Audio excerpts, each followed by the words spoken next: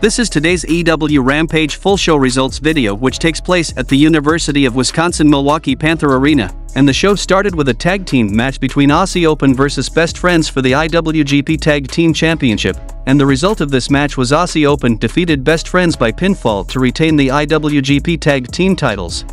Mark Briscoe is backstage with Jeff Jarrett, Jay Lethal, Satnam Singh, and Sonya Dutt, and Dutt tries to convince Briscoe that he fits in with the group by giving him a new shirt with all of their faces on it, but Briscoe is not happy and throws away the shirt after they leave the locker room.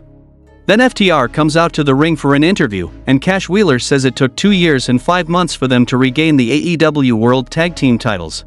He says FTR has signed with AEW for another 4 years, and when those 4 years are up, they're done with wrestling. They will not stop until they are the greatest tag team of all time, and Dax says this is their redemption story, and on this one last ride, they will repay the fans for sticking with them for so many years. Then the Hardys, Hook, and Isaiah Cassidy are interviewed backstage, and Jeff says it feels so good to be back.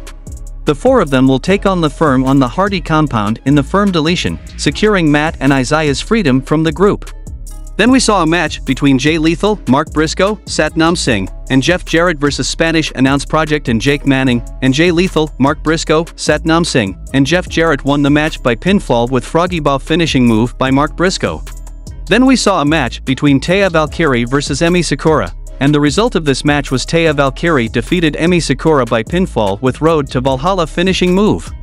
Layla Gray tries to attack Taya after the match, but Taya hits her with Road to Valhalla as well, and Jade enters the ring and trades blows with Taya. Valkyrie tries to go for the finisher, but Layla blasts her from behind, and Cargill gets Taya up for Jaded and slams her down to the mat, and she lays on top of Taya for a symbolic pin and laughs. Then Daddy Magic, Cool Hand On, and Jake Hager are in the ring to do a rap mocking the Acclaimed, and they conclude that rapping is very easy. Max Caster and Anthony Bowens come out, and they feign doing a rap and charge the ring instead.